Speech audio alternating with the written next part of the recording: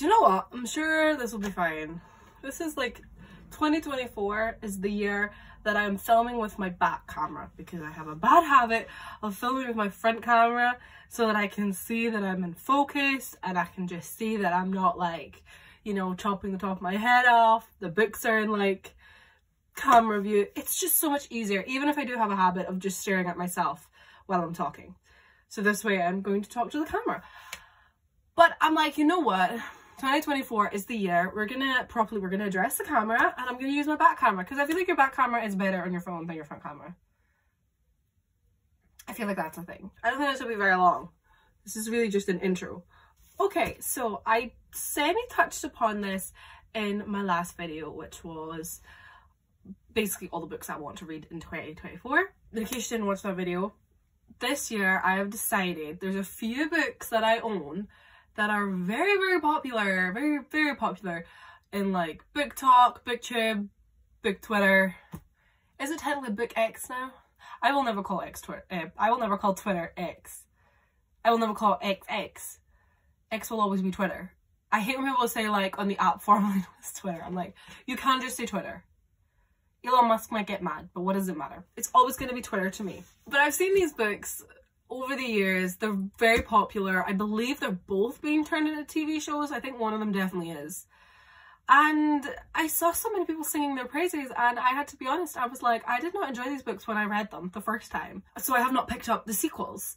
But this year, I decided that since everybody is saying how great they are, I want to read them again to see if it will change my opinion.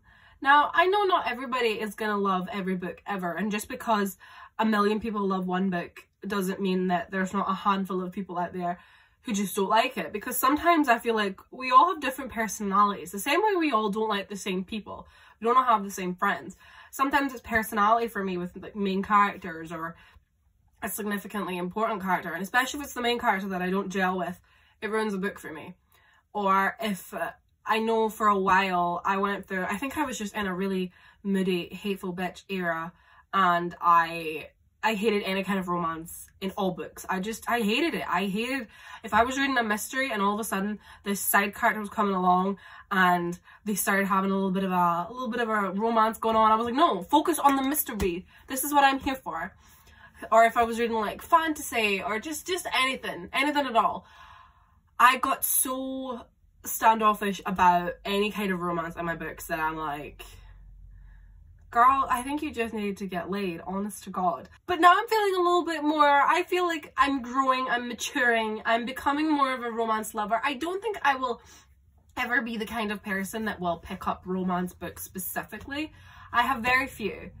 Most of my books, I feel like, always have a sort of underlying story that's not like the romance isn't necessarily the main premise, but like romance comes into it or romance plays a heavy part. But I've never specifically picked up a book that is catered for romance and is all about a character's love story with another character. I'm just hateful. I think I just hate love. But now I've decided I'm gonna love because love is great. And I've read recently, there was a couple of books that I read where romance snuck into it and I didn't immediately hate it. I think they were more slow burns, a little bit of enemies to lovers. I wouldn't even call it enemies. It's more like just two people who are a little bit mean to each other. Like, I feel like for something to be enemies to lovers, they need to be proper cutthroat enemies. Like, I want you to have tried to kill me at least twice. I think I'm too diehard about this kind of things.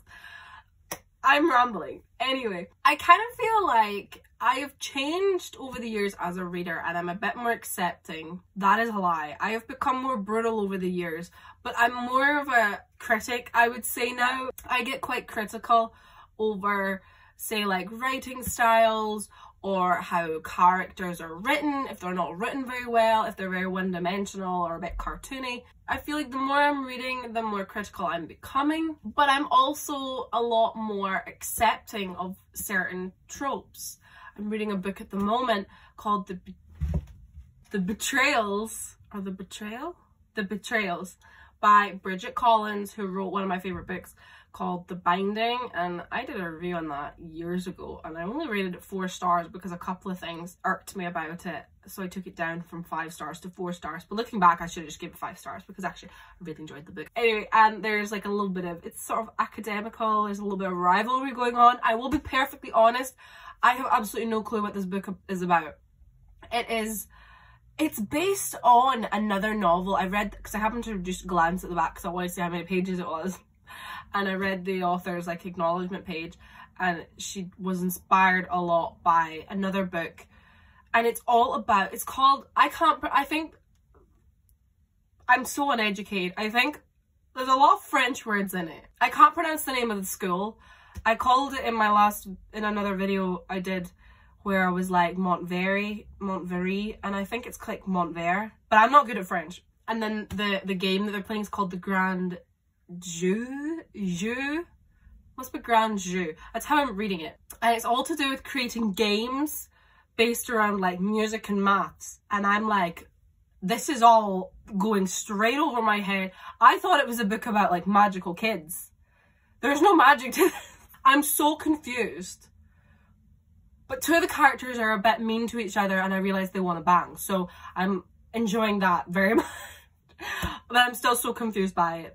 I'm rambling again. What I'm trying to say is, I used to be so hateful about romance or sexual tension. It instantly would make me hate a book, and then I think it would change my opinion on it, and I would get just salty, and yeah.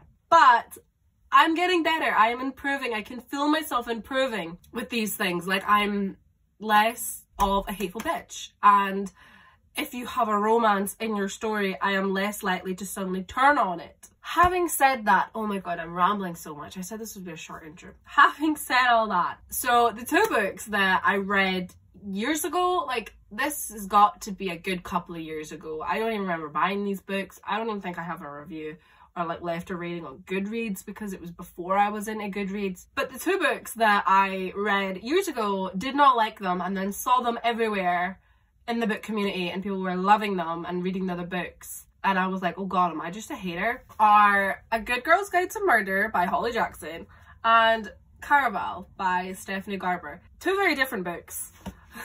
I will be perfectly honest, I don't remember a thing about this book.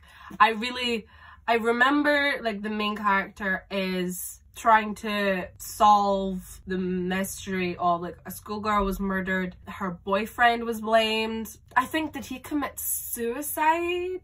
Or they thought it was suicide. She doesn't think that that was the case, that it was as cut and dry. And so she goes about trying to solve it as like a class project. Something like that. My main issue I had with this book, I think I did enjoy the mystery. I will be honest, I don't even remember who the killer was. I have an idea.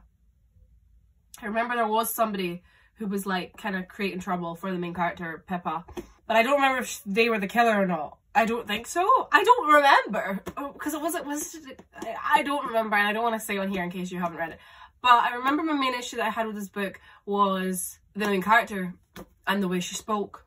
It made me cringe so much. She came out with these really quirky one-liners and things that just made my toes curled, and I would internally cringe and I would scream at her, and I'm like, people don't talk like this. I hated the dialogue. I hated the way that every character spoke to each other. I hated it. It's all coming back. It's all coming back to me now. I just struggled.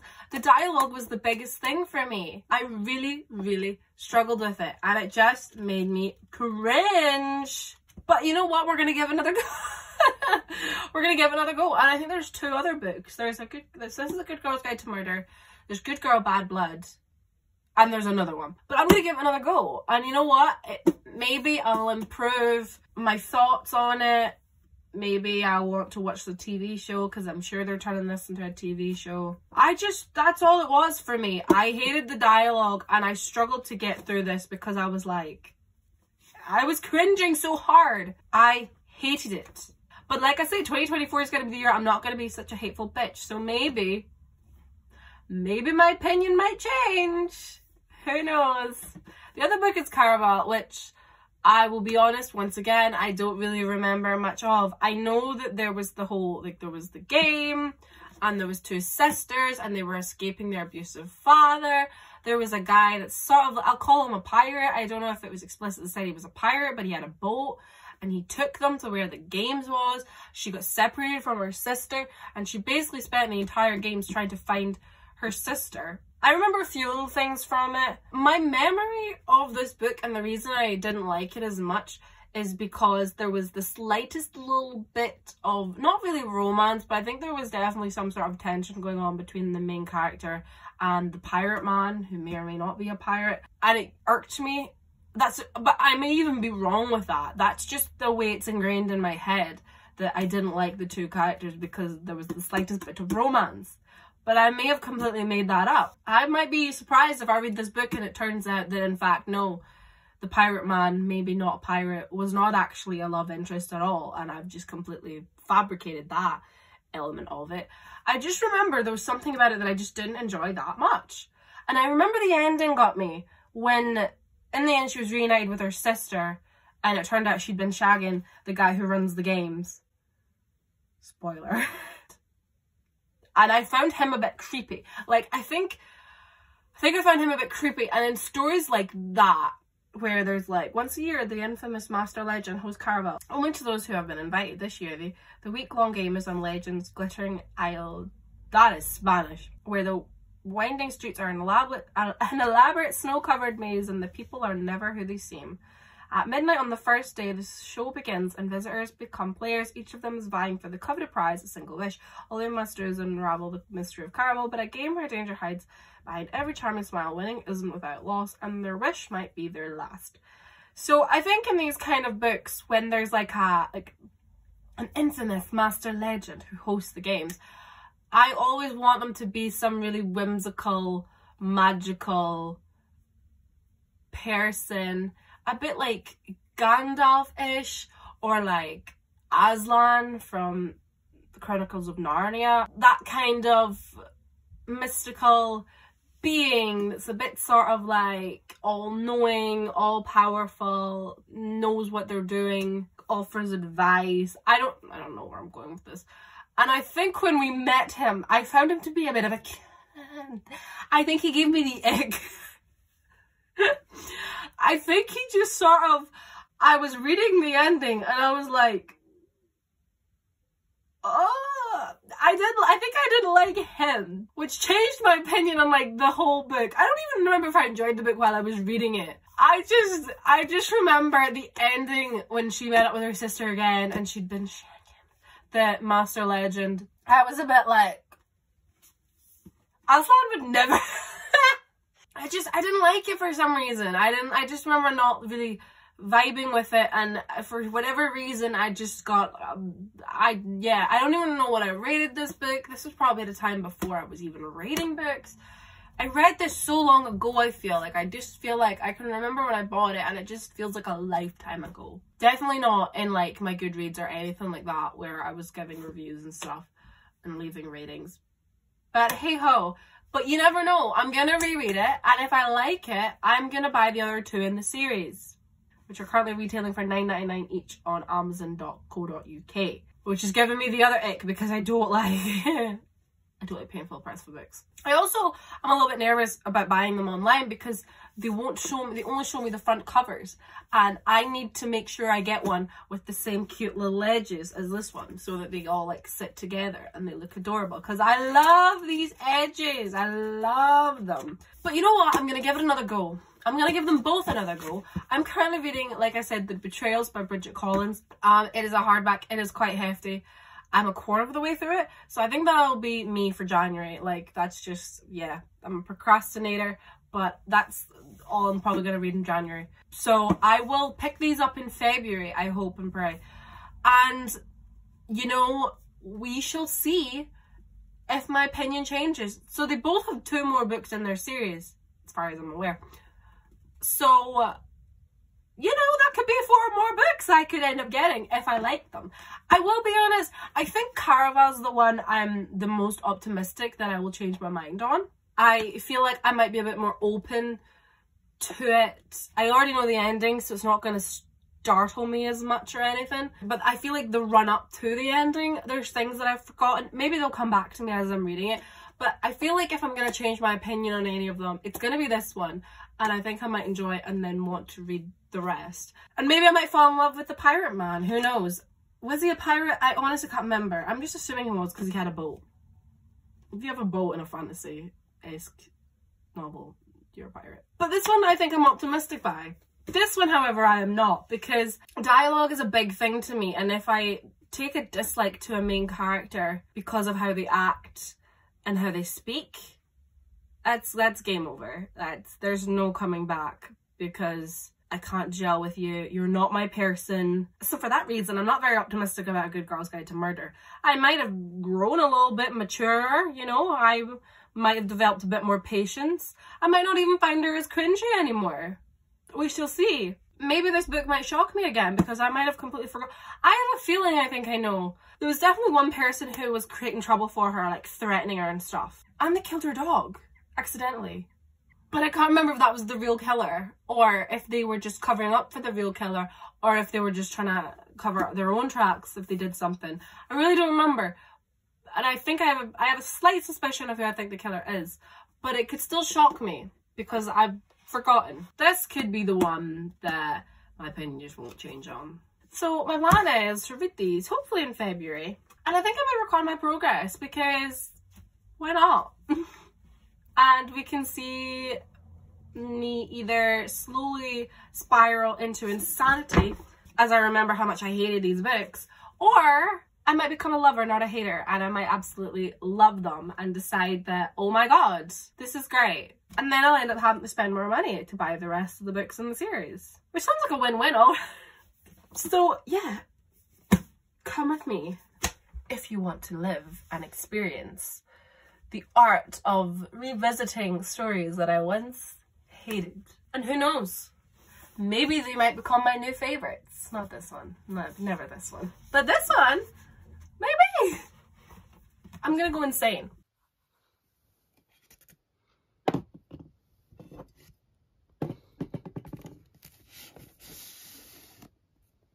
I finished reading The Betrayals last night by Bridget, so it's time to start my reread of Caraval. I think I'm gonna go with it first, just because I feel like it's the one I'm quite hopeful that I'm actually gonna change my mind on, and I might actually enjoy. It might even be a 5-star read. I'm just gonna have a little bash. I'm gonna sit down and do some reading and see how that goes. So hopefully, fingers crossed, I think I'm gonna enjoy it this time. I'm feeling optimistic, but I will check in with you later and we shall see.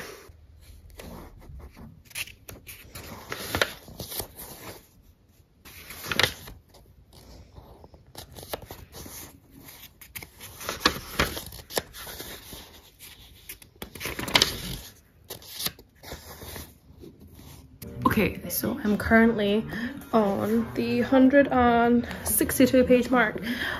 I've read like half a book in an afternoon. I started this at like 2. I'm flying through this. I am so surprised at how quick I'm flying through it, and I do recognize a lot of it. But there are also little things that I'm like, I don't really remember all that well. But so far so good. I am actually enjoying it. I'm noticing the difference from the first time I read it, where it must have been like 5 or 6 years ago. I feel like I got the book not long after it came out, so 5, maybe 6 years ago. And I remember like I just was not interested in the sort of the side character of Julian, who's the sailor. I kept calling him a pirate. I really thought he was a pirate. He was a sailor, and he like was always flirting a little bit, just being that kind of little cocky around the main character. And she's like, no, stop, I'm engaged to be married. But you can tell she's like fighting feelings. And I remember the whole time I read the book, I was cringing, I was rolling my eyes. I was like, oh, just stick to the plot. Like, I do not care for this. Stop it now, stop it. And I generally think it was just me being like a cold-hearted bitch, because I'm reading it this time and I'm like, ooh, like I'm getting butterflies. I think I've mellowed out. I think as I've gotten older and you know, since I read this book the first time, like, I've been in proper relationships. I'm a little bit more cuddly. I used to be very sort of like closed off and not very emotional. Is that not very loving is sort of the term. When it came to like romance and stuff. But now that, you know, like I've been loved and I have loved, I think I'm a little bit more loving of love. So I think that I definitely think that I am like, I'm enjoying it more, that side of things. I know I remember the ending roughly, that it was like, because obviously the whole point of this game that she's playing, our main character Scarlett, she's trying to find her sister.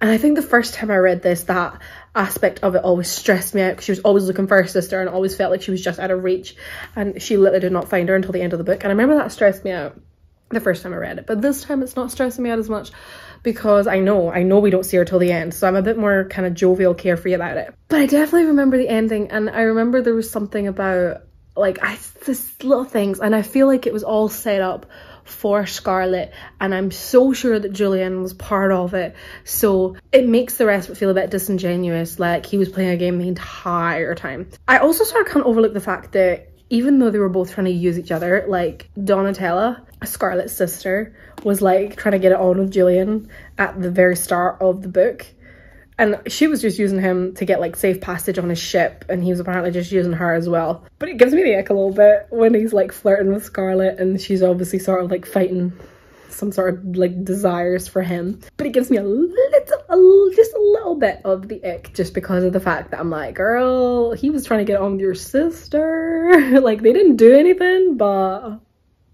still. I worry about how I'm going to react when the ending comes up, because I worry that that won't change my opinion. But we shall see. I'm going in with an open mind, but I'm already doing a lot better, because as I say, I'm enjoying Julian. I really am a changed reader, and I think this is kind of nice. I think I might make this a sort of series of rereading books that I have read before and maybe didn't like all that much, and it was just because I was a bit of a cold-hearted bitch. But yeah, so I think I looked at the back, and there's 400 pages exactly in this one, and I'm on 162, so I reckon I could do this in a night. I can do this. I'm enjoying it. I am actually really enjoying it. I hope that lives up and I stay loving it.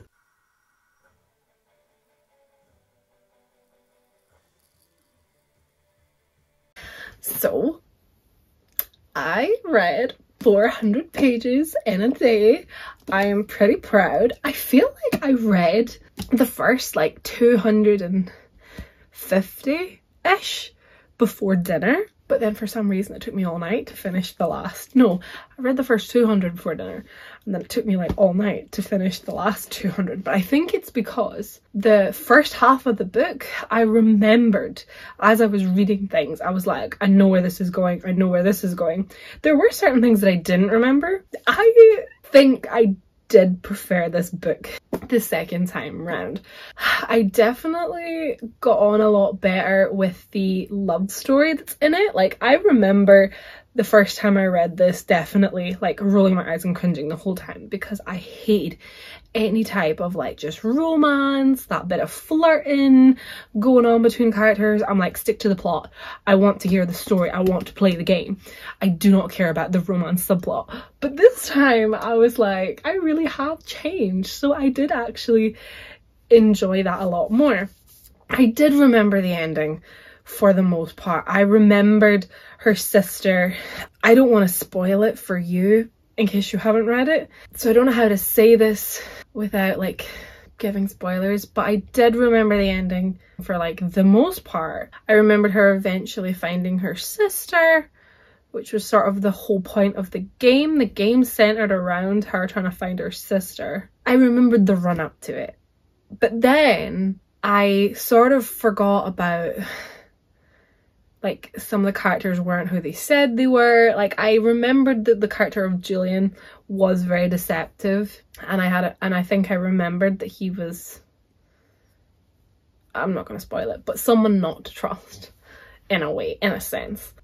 I must admit though, like getting to the ending again and sort of remembering a lot of things, and then also still being surprised because there were stuff I'd forgotten about, like it had been a long time since I read this book. I still can see why I think at the time I was a bit disappointed by it, probably because, as I say, I think at the time I just was not in a mood to read romance subplots, so I didn't enjoy that, whereas this time I've enjoyed that. The ending still I find was very, not confusing, confusing's not the word to use, but there were a lot of things that then just sort of didn't make sense, or like things we were told that I feel like didn't need to be in the book. So for example, there were a couple of characters who one minute we thought they were beefing with each other, then it turned out apparently they were working together to avenge this girl who died, and it didn't really, I'm still a bit confused. Like reading it, it reminds you of like a fan fiction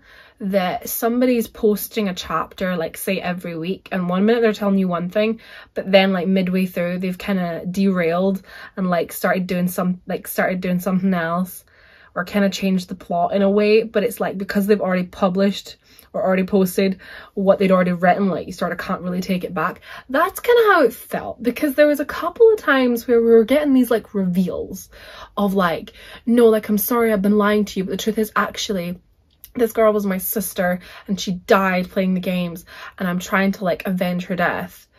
And it's like, okay, that valid, absolutely valid. But then in the end it turned out they were like basically all, not everyone, but there was like, they were all actors, they were all in on it, and I'm like, well, what was the point? In a way, like what was the point then? Like they could have just told another lie. Like that felt too much of a convincing lie. I mean, I suppose that's the whole point, but then it sort of never really made sense, and then this girl just killed herself for like nothing. So that was the only thing that kind of let me down a little bit with the ending, was that like throughout like the kind of from the halfway mark, throughout the 3/4 mark, and then to the very end, like we were getting reveals, but then it got to the point where towards the end I was like, okay, so none of what we were told was actually real, and everybody was just like all putting on a performance, which I think is the whole point of the games. Like nothing is real, we were told all this from the start, nothing is real, blah blah blah. Scarlett did act like everything was real, but I just feel like that kind of, I still feel like I have some unanswered questions, because then I'm like, well, why were certain characters acting a certain way? What was the point? Like what even happened to Valentina? Like I don't even know. Like she was sort of never mentioned again. And then what was with the whole subplot of pretending that they were working together, and then there was notes being like, Valentina's gone missing, meet me here, and then like people are turning up dead and all that, but then like nobody dies in this in this game. It was all a bit, yeah. The ending, I remember being a little bit underwhelmed by the ending. Underwhelmed and overwhelmed, if that makes sense. It makes sense. Underwhelmed because it wasn't what I was expecting, and even though like the Master Legendary guy that like runs the game, my memory of him was hazy and he wasn't the person I thought he was, kind of because we're misled to believe it's him, and that's how I forgot that we sort of didn't really ever really meet him until the very, very end, and even then we didn't meet him properly. There was something about the ending still that I'm not sure how I feel. It was still, I mean, it was all very magical and it was all very much like happily ever after, but I think I didn't like the whole plot with like her dad and the count. It felt very rushed. He came across as a little bit of like a caricature villain at times, and I know he was supposed to just be an absolute arsehole, but it's all coming back to me now. It's all coming back. It's coming back to me now. It is all coming back. I do remember being, yeah, underwhelmed and overwhelmed. Overwhelmed because we were getting so much information that didn't really tie in. Like, you know, if you're told something and then you're told something else which sort of expands on that first bit of knowledge that you have, everything we then learned at the very end dismissed everything else we'd already learned. So I think that's where it overwhelmed me. And then it underwhelmed me because I was just a bit like, what? So I never gave this book an official rating when I first read it all those years ago. I did check my Goodreads, but I hadn't posted anything about it. I can't decide. I think I want to give it 5 stars. And I do now want to read the rest, although I'm not quite sure how it's going to pan out. Like, I don't know if the story is continuing on from the sisters' perspectives or if it's going to go back in time. I know the next one's called Legendary, and that's a bit funny because the man who runs Caraval is called Master Legend. So I wonder if it's about him. There's a reference to their mum. So there's little things that I'm like, I think I would like to get the other books. I definitely will get the next one.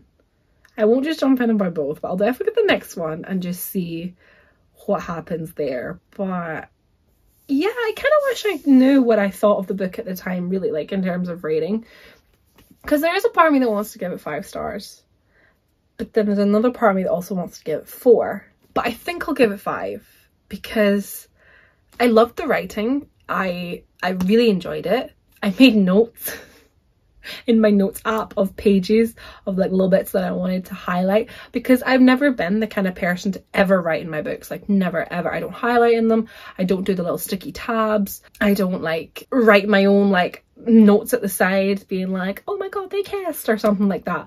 Since I've read this book before, I was thinking, I was like, I could highlight some of these, like they were quite nice. Like it was quite a very nice magical book. I think maybe I will give it 5 stars. Shocking, I know, considering I didn't really like it the first time, but it kind of did what I thought it would. I had a feeling that I would still be funny about the ending because I had a memory of it, and if I didn't like it before, chances are I wasn't going to like it again. I knew the only thing I would warm up to would be the character of Julian, which I did, which, although saying that, still a little bit iffy at the ending, because I'm like, boy, the boy's a liar. So, but no, I think 5 stars. 5 stars feels fair because I enjoyed it. I enjoyed this reread and I enjoyed the magic of it.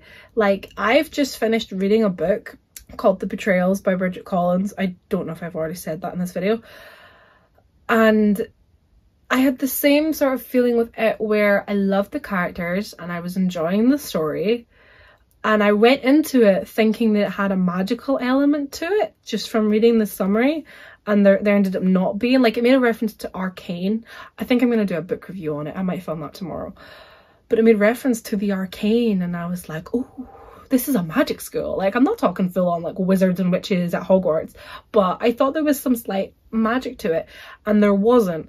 And the entire plot, the plot was a funny one because I feel like it had different branches, and one of the plots of like where the book was based, which was in this school where they played this game called, I think it's pronounced the Grand Jeu. A lot of the words are French words. I think that's where the author got them from. So I was struggling in my mind. I was like, I don't even know how to pronounce some of these. I was never good with French, but they were playing this game and it just was not explained to us well at all. And I went and read some reviews to make sure that it wasn't just me being insane, because I thought maybe I've just missed the part where they told us how the game works. But no, it was never explained to us. So it's one of those things that we can't really enjoy. So every time like they would start talking about it or a player would start playing a Grand Jeu, I would be like, is it over yet? Like, I love the characters in that book though.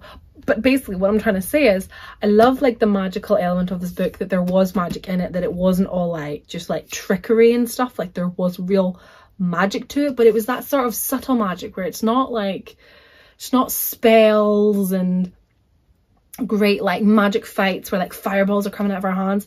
It's like little subtle things. So like our characters wearing a dress that changes all the time, like it just kind of molds to her and kind of depends on our mood, and I kind of love that, like little subtle things like that, and just different things that were going on when she took a potion and it took all color away from the world, apart from like the only things that were still in color were like clues for her, things like that, like little subtle magic that it's not like completely just full on Harry Potter-esque type of magic.